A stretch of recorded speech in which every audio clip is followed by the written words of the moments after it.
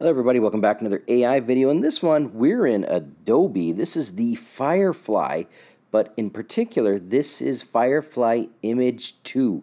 It is in beta, and Adobe has made a whole bunch of changes to their models, and I'm going to be honest, they're really great so far. And let me show you something here. You get a whole bunch of free credits. So you'll see here that in this account here, I am not logged in with my main account.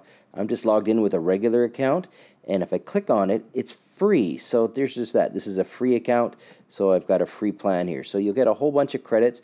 Now let me show you what we can do here while I've got you. So here it is. Here's an example. So here's where you type your prompt. If you've used Adobe Firefly 1, the first set, it's very similar. However, there's a bunch of new changes.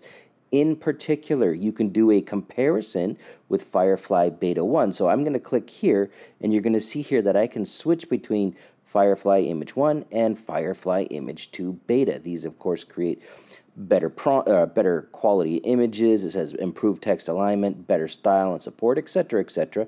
And here's an example. The giant magical French bulldog god of the forest. All right, something silly like this. I click on it. Look at this. This is fantastic. I mean, honestly, all of these are wonderful. That's pretty good. That one's pretty good. But this one, I mean, I just love this one. And this one here, it's got a little bit more of a glow to it. Fantastic. You can, of course, change the aspect ratio. And here's what I really like. You can switch easily between the type of content.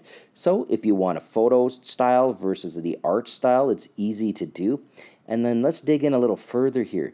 There are 103 or 105, pardon me, current effects that you can choose from, and you can combine them. So let me show you here. I just clicked on effects. Watch this. When I click on all, look at this. It's got all the different movements, and it's got visual representations of those movements. That's why this is so great. So if I wanted to say make this 3D or anime or comic book or concept art, it just goes on and on and on. And then you have all these different techniques, these different effects, antique photos, dark, fisheye, iridescent. I mean, it's just amazing, and you get a visual look at it. So honestly, this is fantastic. Let's take a look at some other things here. Let's take a look at another option here. I created this one here. This is just a default one. Actually, I picked somebody else's, already came up with this prompt, and then I just ran with it. Cute 3D elephant toy with gold filigree on the floor of a child's room. Look at this. This is just amazing. It's doing 3D amazing. Like, this is just absolutely crazy. And you know what the best thing is? You can even use your own image. So let's go ahead and switch over to my paid account over here, and let's go ahead and do some stuff from scratch. So let me show you how it works. So I'm going to click on text to image, and then I'm just going to go ahead and, well, let's just click on, okay, I got to accept this down here. Sure. Now I'm going to go French bulldog sitting on a throne like, oops, like a royal, like a king from the 15th century.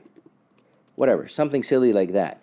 This is going to go ahead and it's going to cook something up for me. Also, while it cooks, I'm going to click up here over here, and you'll see here that this plan includes generative credits. And right now, they're currently unlimited if you have a paid account. On November 1st, I believe, they're going to come up with some sort of system where they are going to limit them.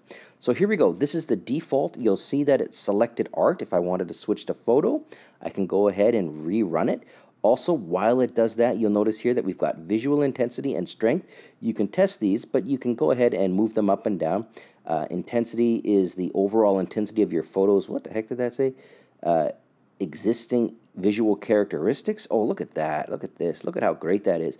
Now, so you can adjust these. I like the settings as is. You can also adjust the strength, which is the style matching the effects with a single control. Again, they're not very well described and explained in my opinion, so you got to basically test them. But look at this. Matching reference images, or uploading your own image where it does a reference match. So watch this. I'm going to upload my own image. So I'm just going to click on this here. I'm going to go to my desktop. I've got a French-English bulldog mix here. I'm just going to go ahead and click on through. And now watch this. And this is when he got his he got his lips stuck on his tuffers because he was going in and getting his tuffies fixed. So here we go. Now I've selected a reference image. And now watch this. I'm going to click on generate. And it's going to cook this up. But take a look at how good this is, because I'm going to show you the reference image up close, so you'll see how good this is compared to what I've uploaded versus what it creates. Like, I mean, this is just, I mean, fantastic. Look, okay, well, let's take a look at the reference image. I'm going to go to my Finder. I'm going to go to my desktop. Here's the image I uploaded. This is my boy Kingston, and this is when he was going to go get his toughies looked at. And yeah, he's an older boy, and he's got some, he was going in to see the dentist, so to speak. But he's beautiful, and he's got this cool white stripe in between his eyes, above, onto his head there. Look at these reference images that it created. How good is that? It's got the white stripe correctly. It's identified him as an older dog, so you can see here that it's got some of the gray hairs in there. I mean, this is just crazy. Now, if we go down a little further, of course, we're going to apply all those effects that I showed you earlier, and there are tons of them. But if you're into the photography side of things, look at this. It's got all the different colors, so if you want it black and white, you want to have some sort of toned images, warm tone. It's got filters in there, photo filters particularly. It gets better. Lighting is in here, backlighting, dramatic lighting, golden hour, harsh light, long time exposure, low lighting, multi-exposure, studio light. Like, it's got so many things that you can just select on. And of course, it's got a visual little thumbnail. And then again, this is even probably the best one, is you can select the shot. So this is just a standard shot. But if I wanted like a close-up, or if I wanted a photograph through a window, this is pretty wild. Watch this. This is just one of many. But it's just crazy the amount of awesomeness that they have come up with.